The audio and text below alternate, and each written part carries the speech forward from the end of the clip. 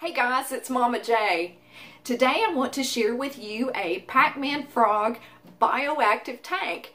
Now I just got in some supplies this afternoon from the BioDude, and the BioDude has some great supplies to put your tank together with, and I've been so excited to be able to do this tank build and share it with you.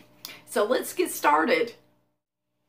Now what I am doing today is upgrading my Pacman Frog Pixel from a 5.5 gallon tank to a 10-gallon tank.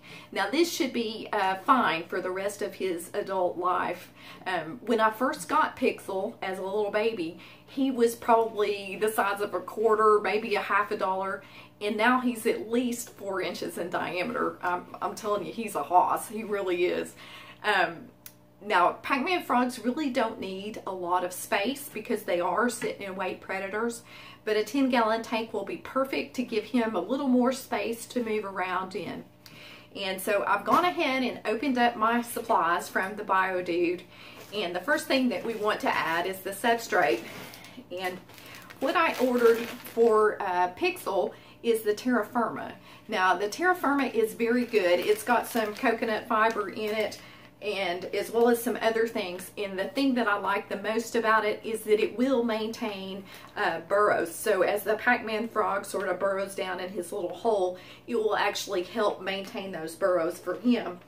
The other thing is that it's wonderful as far as retaining moisture. So it will help keep the humidity level up in the tank.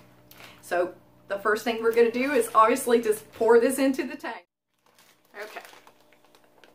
You know, probably I should have put down a towel on the carpet, but don't tell my husband. Hopefully this won't be one of those humongous spill moments.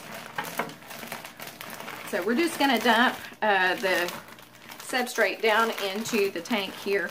I went ahead and ordered a couple of bags because I really wasn't sure how much substrate that I would want to have.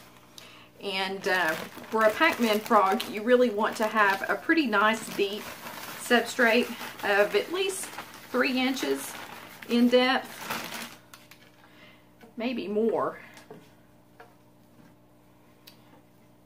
And so I've got the first bag in here, and I think I am going to add just a little bit more here to get my depth a little bit taller.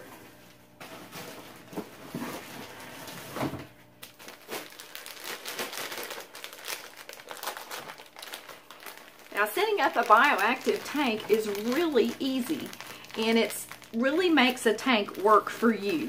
By the time that you add in your cleanup crew, such as your springtails and isopods, that really helps break down any waste that's in the tank and really makes your tank very low maintenance.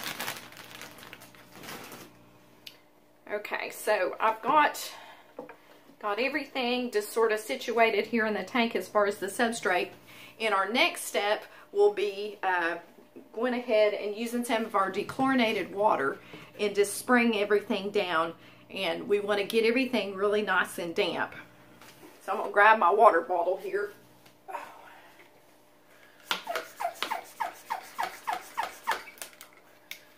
And we're just going to spray it down really good here.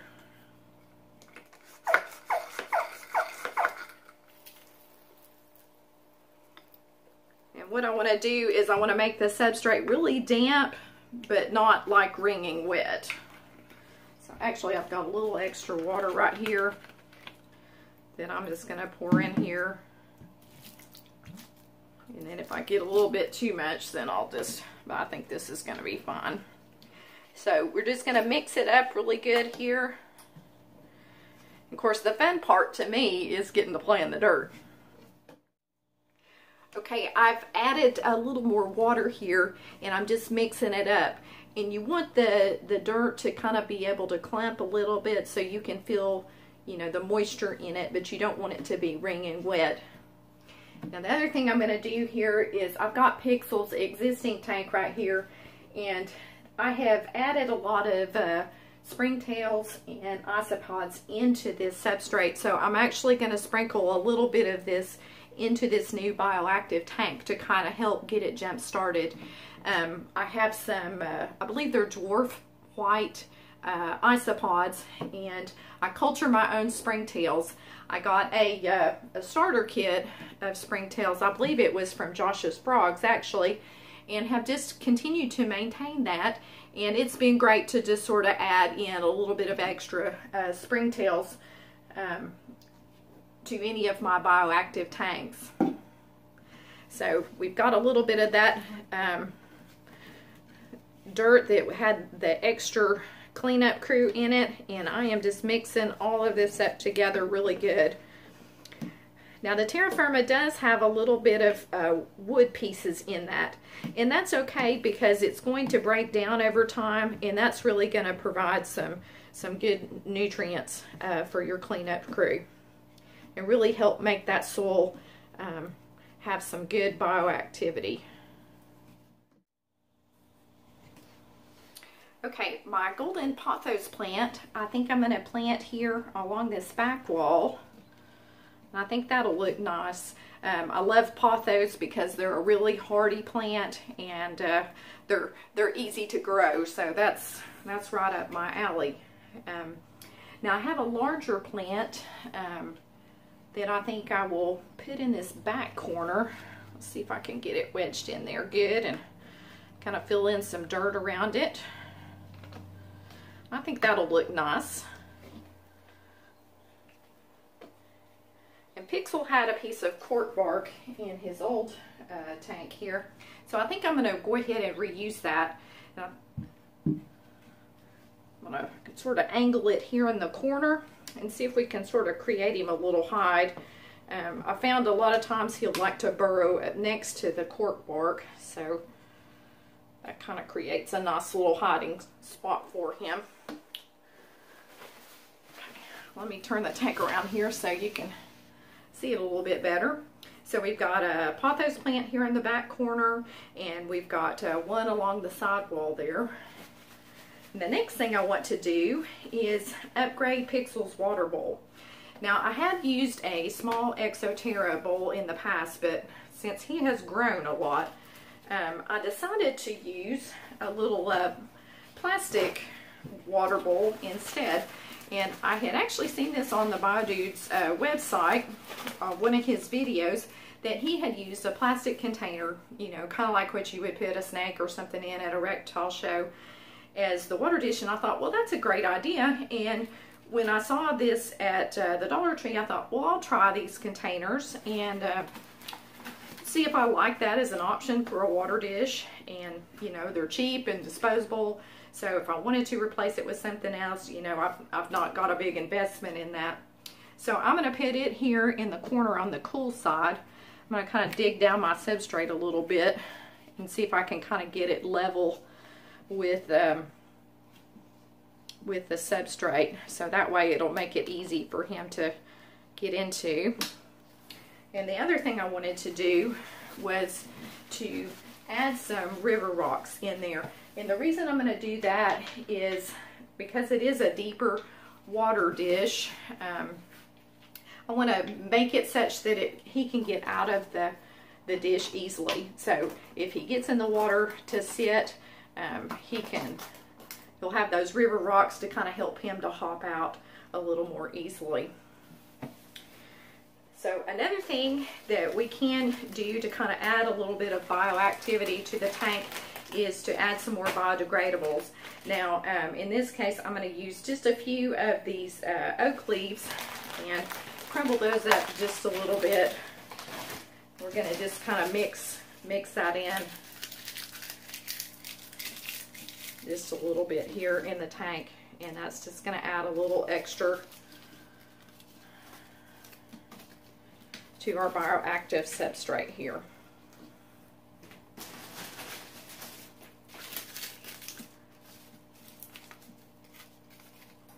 Okay, I think that's looking pretty good. And I might add a little bit of sphagnum moss here. I got another bag of sphagnum moss. By the way, this is a great deal on sphagnum moss. I got this huge bag for probably the same price or less as what I would have gotten for just a regular box of moss at the pet store. So I'm going to wet this down a little bit, and I think I'm just going to fill in sort of around this plant back here. That's just going to kind of help with some humidity and just sort of gives it sort of a pretty look too. I like kind of the look of having the moss around the plant there. Just a little bit more here. So I think everything looks pretty good. So the next step is to add Pixel and see what he thinks. I've got Pixel in his tank now, and I think he is one happy boy. I'll give you just a little bit of an overview of the whole tank here. Again, we have our golden pothos plants. We've got a little bit of sphagnum moss there over his cork flat. And cute Mr. Pixel just sitting there poking those little dark eyes out of the substrate. I just think that is the cutest thing.